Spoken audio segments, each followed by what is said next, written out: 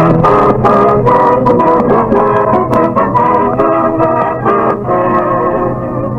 makers of Chase and Sanborn Coffee, blenders and roasters of fine coffee since 1864, present Edgar Bergen and Charlie McCarthy, Bud Abbott and Lou Costello, Ray Noble and his orchestra, and our guest, Edward Everett Horton.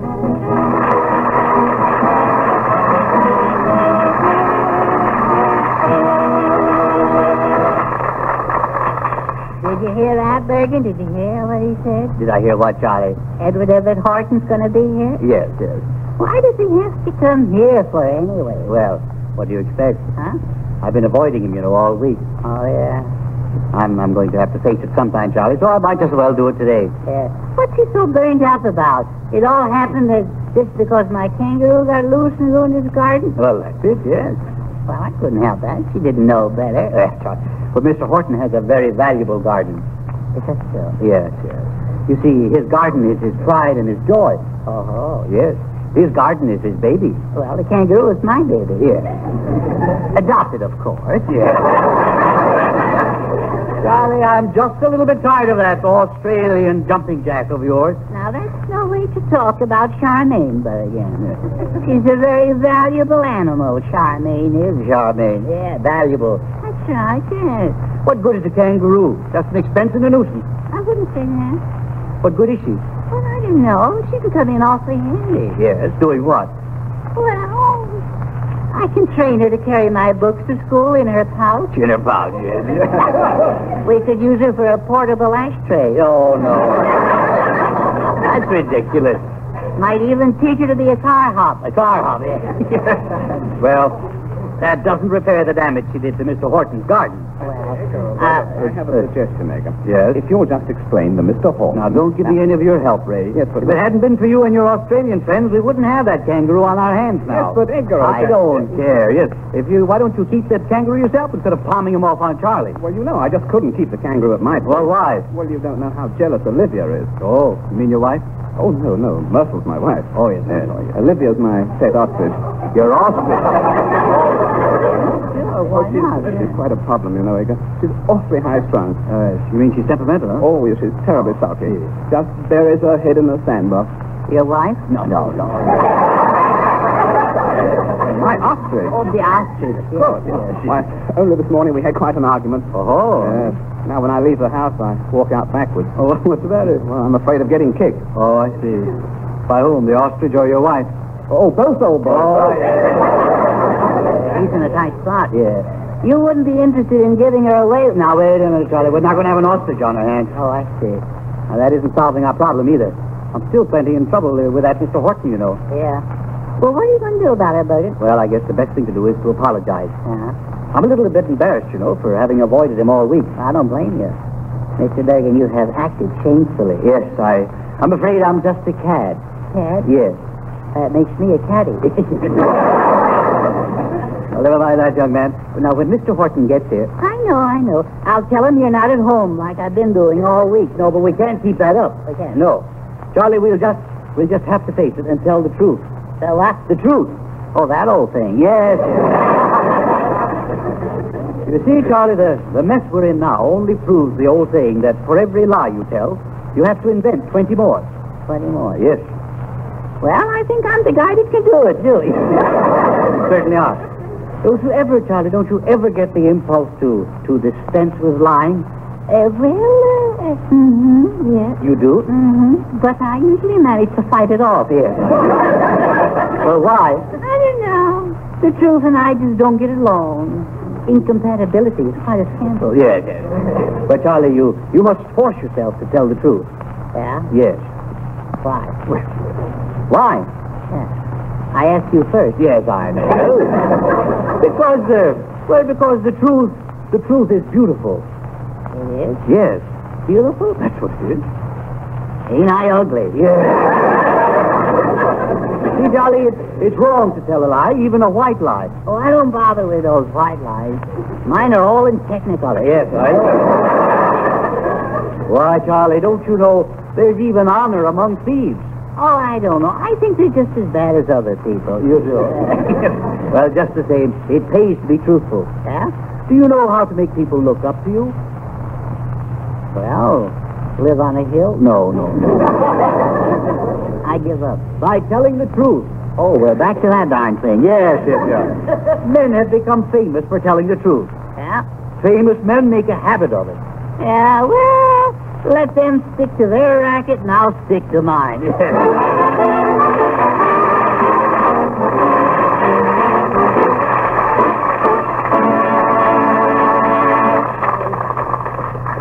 Well, it's a great day, Charlie. If you don't mind, please, no weather reports, Mr. Oh, no, wait. I don't mean the weather, Charlie. It's a great day for Chase and Sanborn. Oh, is it? Yeah, look at that grin on Earl Ross's face. Yeah, they're right. Have we copped another chopper, Coben Quad? How am I doing, Professor? Did you get that Coben Glot? Did you get Your that? coffee talk is perfect, Charlie. Yeah, it's pretty good. But what am I saying? You said that Chase and Sanborn are buying those rare Coban coffees from the mountains of Guatemala.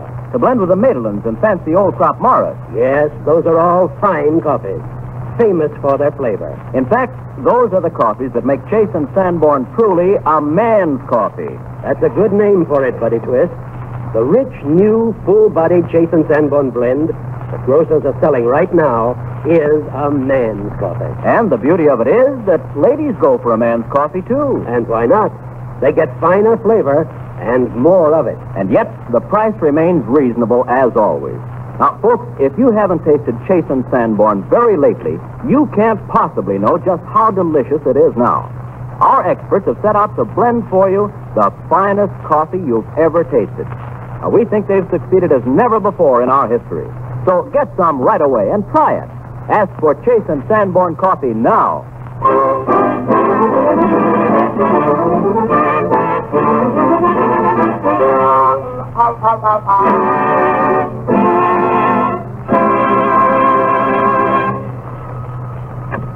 Hello? Hello? Yes, this is Bud Abbott. Oh, hello, Uncle Hugo. Hello. Yes, Uncle Hugo. Why, yes, I'll tell Costello as soon as he comes in. Goodbye, Uncle Hugo. Hey!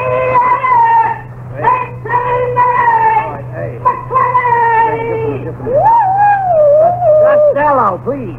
I just had a call from my uncle. Oh, good. You know, he runs a tailoring and cleaning shop, and he wants you to go to work for him. Oh, swell. Now, you go over there and ask for my uncle. Okay, I go and ask for your uncle. Now, what's his name? You go, ask for him. I'm going to go, but who do I ask for? You go. Look, Abbott, I'm going to go, but I got to ask for somebody. I told you to see my uncle. Your uncle what? Not what, you go. Abbott, I'm telling you for the last time. Now, what's your uncle's name? You go. All right, let's both go. We're both go over. Now, what's your uncle's first name? I told you. You go. You're an independent sort of guy, aren't you? You don't want to give me no information whatsoever. Why don't you go by yourself? Why should I go? You go. That's who you asked for. Who? You go. Oh, damn, what is? What's the matter with you? Look, who's out first? Now, let's not go. None of that. Well, you get me all mixed up. You got me mixed up. Look, now what's your uncle's last name? Guess it. Why should I? Why should you what? Guess his name. I didn't tell you to guess his name. Did you tell me his name was Hugo? Yes. And then I asked you his last name is? I said guess it. That's what I thought you said. Well, Is it McCarty? no. Is it Murray? No. Sherman? No. Rappaport? No. That's all I can guess. Costello, look, I'm telling you for the last time, you go guess it. You understand now? You go guess it. You go jumping all Now, over. now, listen to me. I ain't got no time for college around with you, Never mind that. I don't care whether you go to work for my uncle or not. But anyway, here's his card. Call him up. Okay, I'll call him up, but I won't ask you. I'll ask him his name. All right. Is this the card? Yes. This is sure a funny phone number. What do you mean? Established.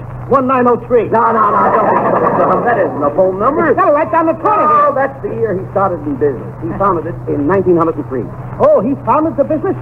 Who lost it? Nobody lost. Well, you said your uncle found it. I said he founded it. Can I help it if you don't speak good English? Lost it. Founded it. He's the big dummy. Will you listen to Founded me, it. please? My uncle You mean founded he finds it? No, nothing of the kind. He founded the tailoring business. You understand that? He simply went out and founded it. Oh, founded it? Founded it. You got so many beans in it. Found it. All right, as long as he found it. Where did he look? He didn't look any place. It was there. Well, if it was there, why was it lost? It wasn't lost. He found it.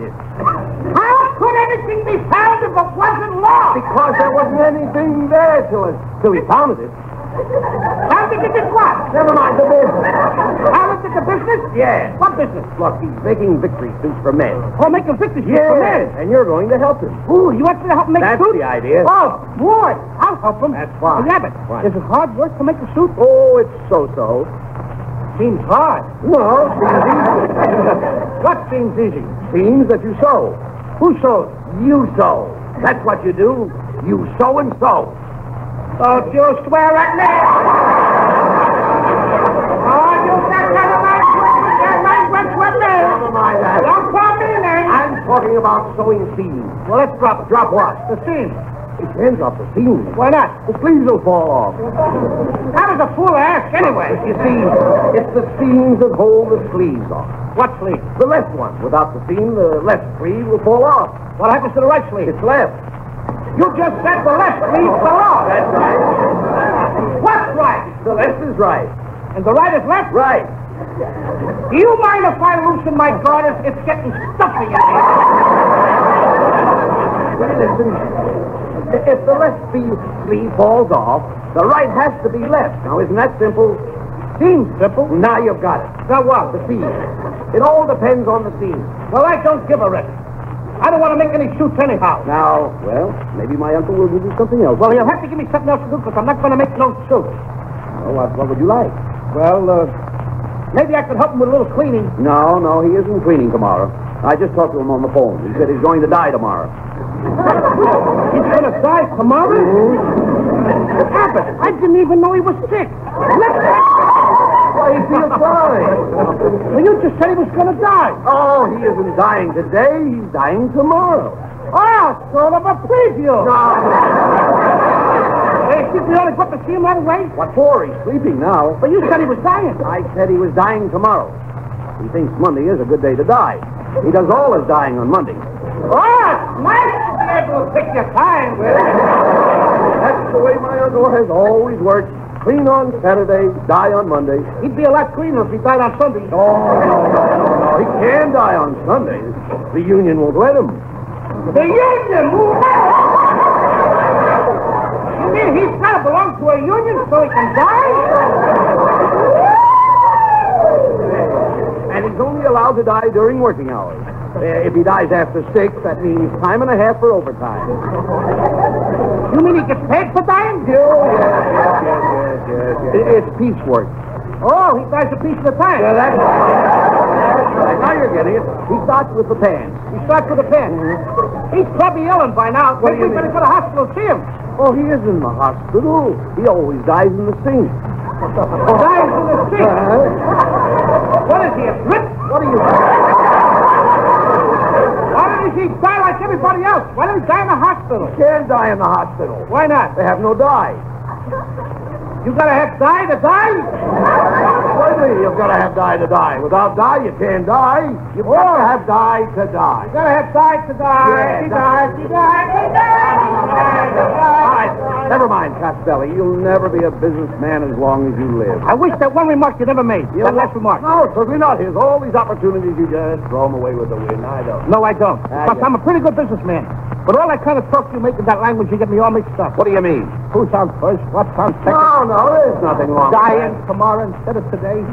I'm a bigger businessman than you are. I don't think so. Let me tell you something, Abbott. What? Just yesterday, I picked up something in the market. Yeah. And when I bought it, it was 52. And in 2 hours, it went up to 78. Hey, wait a minute. Went up 26 points. 26 points in 2 hours. That's marvelous. Say, I'd like to get in on that. What did you buy? A thermometer.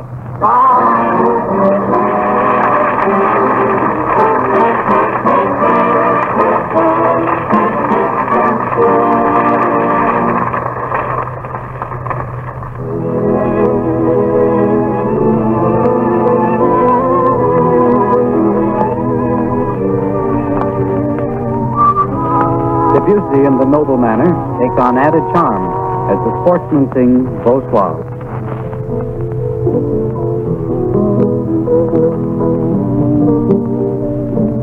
Now the river runs in the snow from the sun, and the breeze breezy ripples through the golden green. Hear the voice in your heart that bids you to rejoice.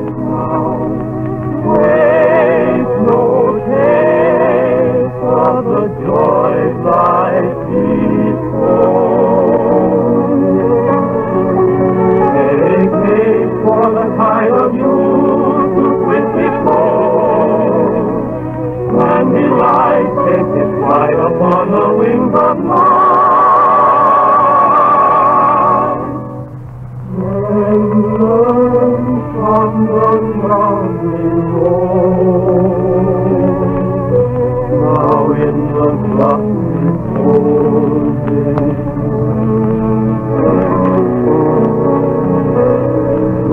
Joy, Satan,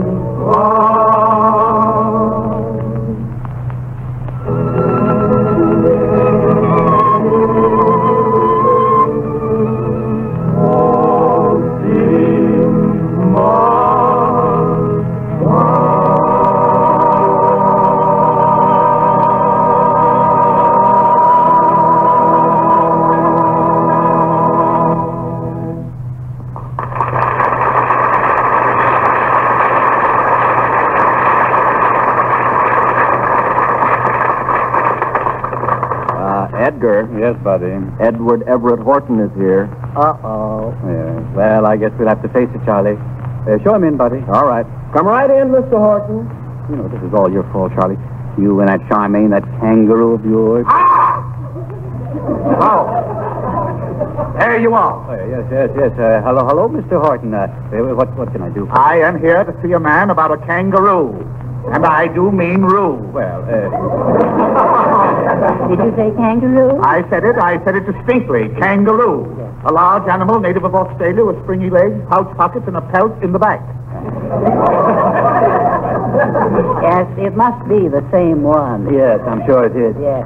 Mr. Horton, I think I can explain. No explanation is necessary, Mr. Bergen. I am only interested in one thing, collecting damages. Damages? I said damages. I presume you received the letter I wrote you about this whole affair. Yes, I did. Yes. You did? Yes. Well, come. What about it? Well, The letter was insulting and revolting. And besides that, your typewriter needs a new ribbon. Now, you listen to me, young man. You have been annoying me constantly ever since you and Mr. Bergen moved in next door. Well, Mr. Horton, can't we discuss this in a friendly way? After all, we're neighbors. Yes. Unfortunately, we are. Oh, Our neighborhood used to be respectable until certain people moved in it. Oh, now, don't be so sensitive about it. Everybody's getting used to you now, Mr. Observations from you, young man, are entirely out of order. Entirely. Mr. Horton, just what happened when the kangaroo got loose in your yard? What happened? Yes. I'll tell you what happened.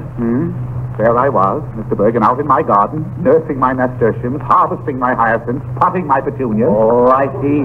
So you like gardening? Like it? Or you don't like it? Gardening? Yes. I love it. Oh, you do? Yes. What a question. Yes, it's restful, Oh, isn't it? marvelous. Yes. It's really, but there's nothing like it. In all the world, there's nothing like it. I tell you, once you get out in your garden, Mr. Bergen, the cares of the whole world, Yes. they seem to what is the word? They disperse. Yes. Don't tell me. I know it's dispersed. It's hot me, you know. Yes, hot me. It's my hobby. Would you believe it, Mr. Bergen, that I am really a foster father to flora and fauna? No. Oh, that's lovely. I didn't even know you were married. Now you listen to me, you mechanized piece of mahogany. Yes. You are not dealing with Horton the actor. You're dealing with Horton the horticulturalist. A man who is happiest when he is surrounded with flowers. Did you say surrounded by flowers? I said it. That can be arranged too, Bud. We'll have none of that. You heard him. He called me Bud. I'll never forgive him. Just ignore him, Mr. Horton. Just ignore him. Be above it. Ignore him? Yes. Well, I'll try. Yes. I'll try it. I'll try it, Mr. Bergen. But it's not easy. No, it is not easy. Now, where was I? Well, you were... Don't tell me. I know where I was. I was in my garden when along came this galloping gargoyle. This me-action gopher of yours. Carmine is her name. I never want to hear the name. Don't talk to me. That's the name. Yes. Oh, what an experience. Oh, it was awful. Oh. Imagine me, Mr. Bergen, standing there with a kangaroo staring me in the face. Oh, I see. I think our poor kangaroo must have felt.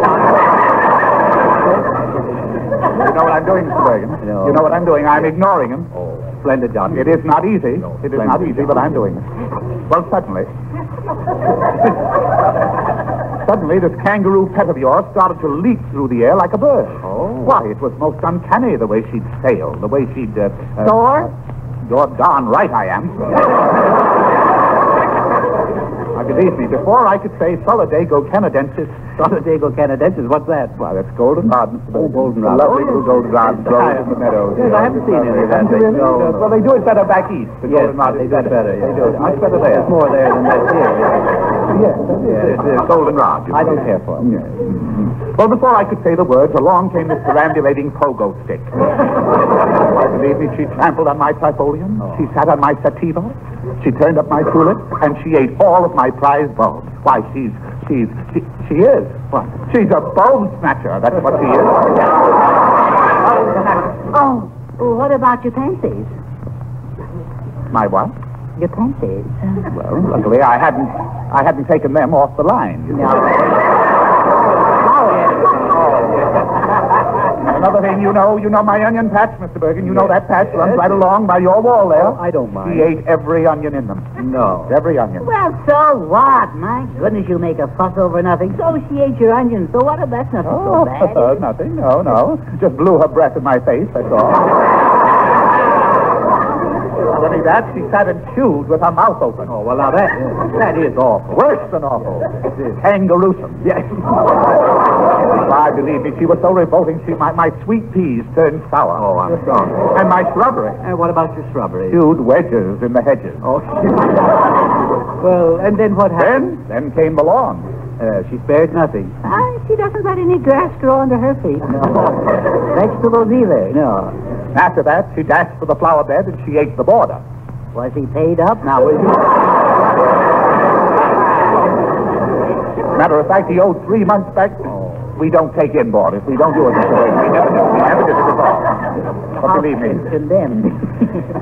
I could forgive her for what she did to my flower bed, but my poor victory garden. Oh, and how is your victory garden? Oh, she left it in utter defeat. Oh, I'm Just sorry. utter, yes. Now, I tell you, Mr. Bergen, you will have to get that kangaroo out of the neighborhood. She is a menace to society. Oh, since when are the Horton society? John. Go ahead, you impertinent little person. Go ahead. Have your quips.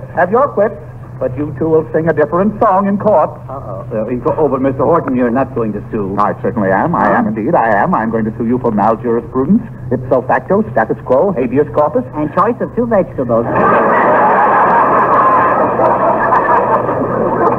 Mr. Horton, you can't do this. Surely we can make a settlement. Yeah, how about a package of seeds, Mr. Horton? A package of seeds. Yes. After all, that's all you started with. You're very funny, aren't you? The court will certainly appreciate your sense of humor. Oh. Well, I suppose it's your privilege to sue Mr. Horton, but after all, there's no law governing kangaroos, you know. Is that so? No. Is that so? There is. Is that so? Yes, I suppose when a kangaroo won't get off your property, and when a kangaroo just sits there and sneers at you, that's all according to law. Yes, as a matter of fact, it comes under squatter's rights. Oh, will you? Nevertheless, I've advised my attorneys, Mr. Bergen, I advise them that the damage done to my property by your kangaroo amounts to $1,500. $1,500? For what? Why, my rare Lilium candidums alone are valued at $500. Lilium candidums, what are they? Sir, they are lilies to you. Oh. What about your Synglosseum amabile? Synglosseum amabile? What in heaven's name are they? Forget-me-nuts to you.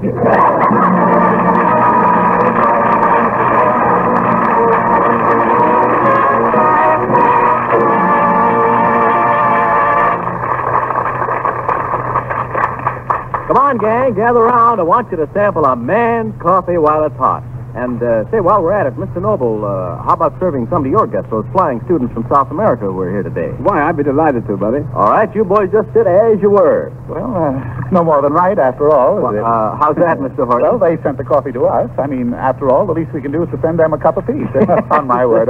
Yes, boys, it's coffee from home. Notice the aroma, Mr. Horton? I do. Why, it's wonderful, isn't it? Isn't it wonderful? It fills the whole room. Yes, and plenty of good, lusty flavor, too. That's what men like. Well, Earl Ross will tell you... Jason Sanborn supply more restaurants, hotels, and clubs than any other coffee roaster in the country. Where men eat.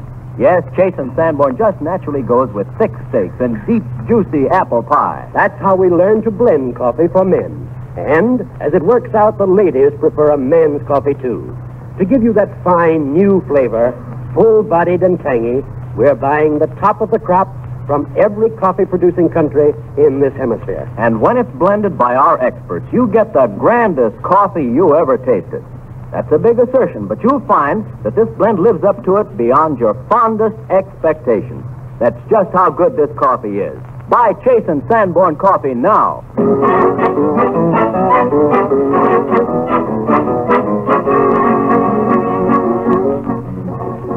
It's the Latin in Ray and his symphonic signors, and out comes El Relicario.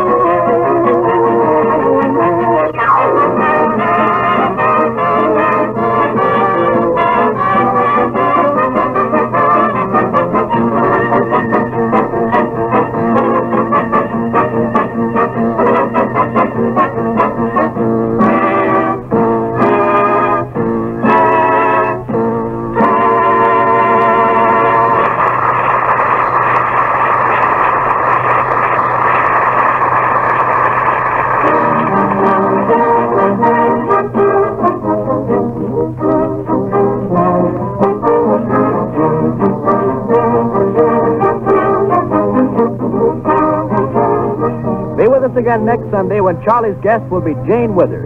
We'll all be up at the Naval Air Station at Alameda, California with the boys of Uncle Sam's Fighting Naval Air Corps. Charlie and the gang have a suggestion to make for this week especially. Yes, all over the United States and Canada, this week, May 4th to 10th, National Restaurant Week is being celebrated. This annual event reminds us all of the fine food and excellent service our restaurants provide the year round. So this week, enjoy the pleasures of dining out. Eat in your favorite restaurant during National Restaurant Week. The date again, May 4th to May 10th. This is Buddy Twist saying goodnight from Hollywood. This is the National Broadcasting Company.